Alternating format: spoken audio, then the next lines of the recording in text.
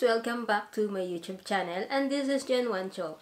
So, welcome back po guys. And today's video guys ay magluluto po tayo. Maiba naman po yung ating content, no? Magluluto po tayo ngayon ng kalderitang chicken or chicken caldereta. But, meron po itong ilalagay nating twist, which is, lalagyan po natin siya ng cheese para maiba po yung lasa. Try nyo din guys kasi nung na-try ko siya, sobrang sarap nga talaga niya. Medyo may difference talaga yung lasa niya. I-compare mo doon sa lasang walang cheese. So guys, ano pang naantay natin? Samahan niyo po ako magluto. At kung bago pa lang sa aking YouTube channel guys, please support my channel dahil makakatulong po ito sa akin at kay YouTube.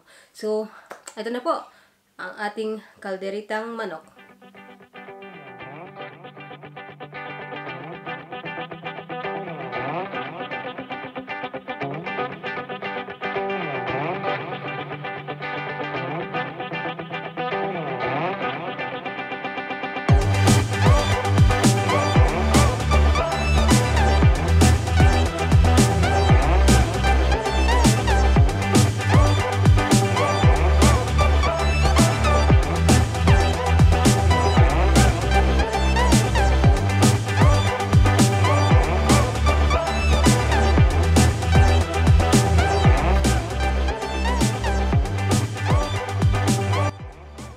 So, let's start our cooking. And now guys, ito po yung ating ingredients na kakailanganin. Meron po tayong vegetables, like potato, carrots, tomato, garlic, onion, and bell pepper.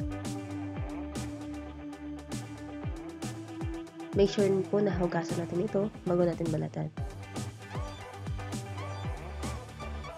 And ito po yung ating ginamit na meat. Itong chicken. Fresh chicken and tomato sauce. Depende po sa brand na gusto niyo. And nag-add po tayo ng cheese dyan, which is hindi ko yata nalagay yung cheese. Or naggumamit ako ng vegetable cheese or pwede rin kayong gumamit ng grated cheese na normal with cheese guys. It's up to you.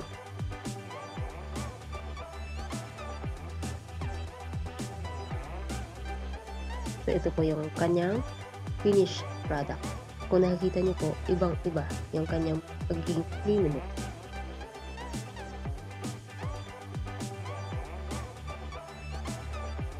Try nyo din po guys. Malay natin, magustuhan nyo rin. At ito po ang ating ginamit ng cheese. Queso rallado, which is vegan po ito. So ito na guys, na-slice na natin yung ating mga vegetables. And then washed again. And then, nag-start na rin ako magbalat ng ating bawang. No? You can control the ingredients na gusto mo ilagay.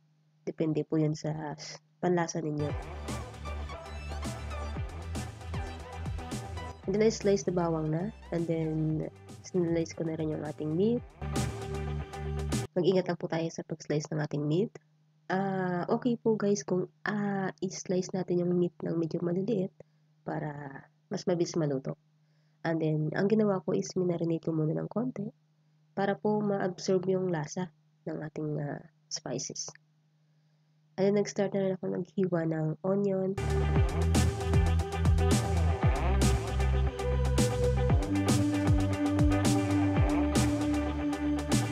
Ako guys, gusto ko maglagay ng isang buong onion kasi gusto ko naman din yung onion.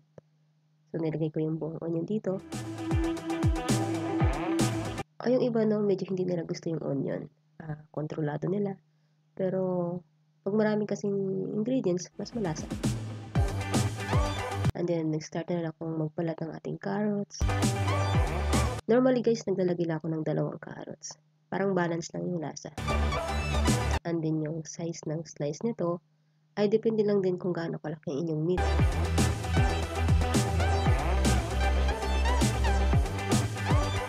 Para sabay-sabay po silang maluto. At hindi po makumpleto ang ating kaldereta pag wala pong patatas. So mag-add po tayo ng patatas. Para sa akin guys, isang patatas is enough na. Yung medium size. Pero pag maliliit, pwede kayong maglagay ng 2.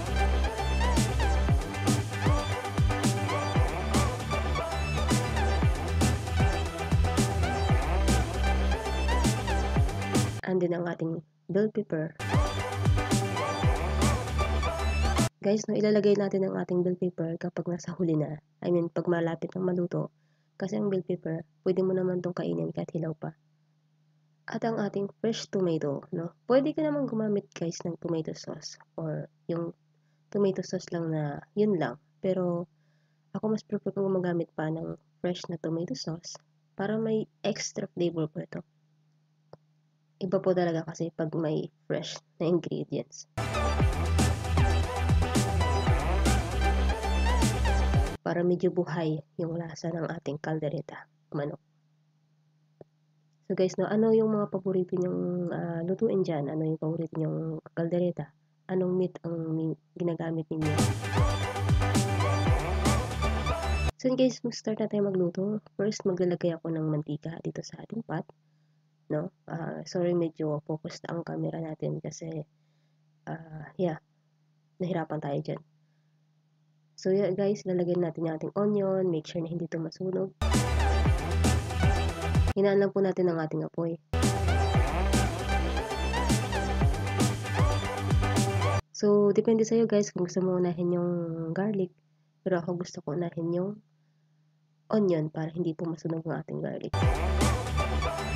Kasi pag nasunog po yung garlic, medyo pumapahit pong lasa. Unlike po sa onion, pag naluto siya ng mas matagal, ay lalong mas sumasarap.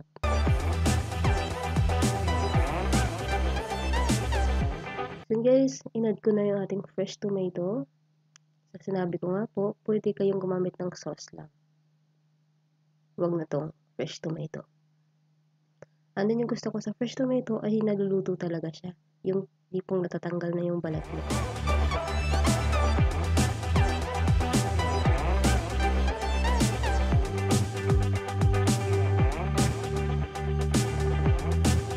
So, antayin lang po natin maluto ng konti ang ating tomato and onion. Halo-haloin lang po natin ito para hindi masunog.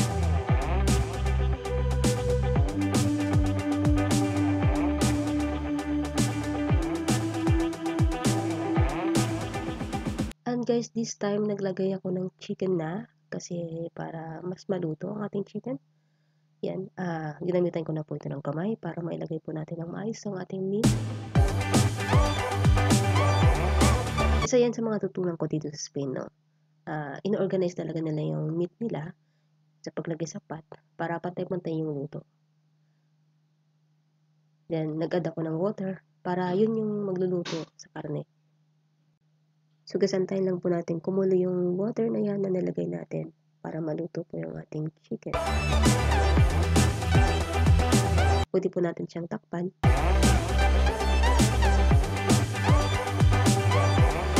Ang naglagay ako ng garlic.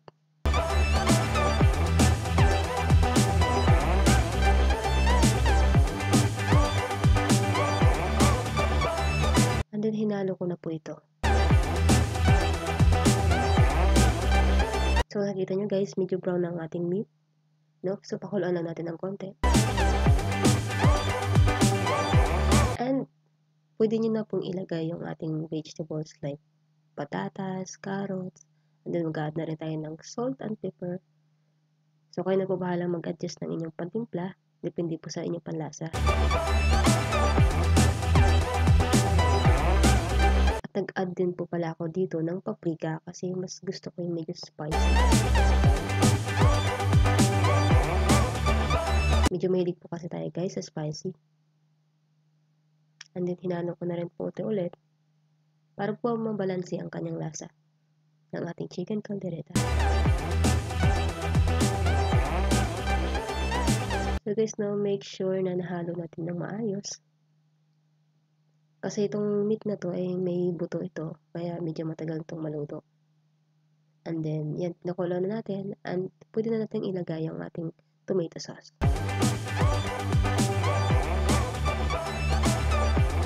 So guys, na yung paglagay ng tomato sauce, hindi naman kailangang madami, no? Pag nakita nyo lang na nakulayan na yung ating meat, o sakto na yun sa inyong palasa, okay na po yun.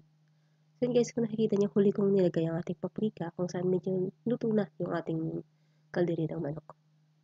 At papakuluan natin siya ng konti. And it's time na rin guys para ilagay yung ating cheese. So bakit ko ito nilagyan ng cheese guys? Nilagyan ko nito ng cheese para maging creamy yung kanyang sauce ng ating kaldereta. Try nyo lang guys. Iba ito. Mas malasa to, mas masarap. Tsaka parang hindi mapakla.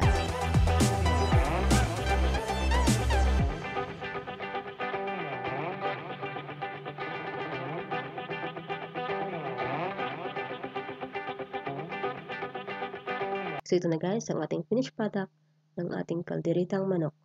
So sana nyo nagustuhan nyo guys ang ating recipe for today, and thank you guys sa pagsuporta sa aking channel. Asahan nyo po na mag-upload ako lagi ng cooking recipe dito sa aking channel. So maraming salamat po. Huwag nyo rin pong kalimutang share ang video nito. Ito po si Jen Wancho. Bye and bye. See you next time. Ito na may sa susunod kong mga videos. Bye bye!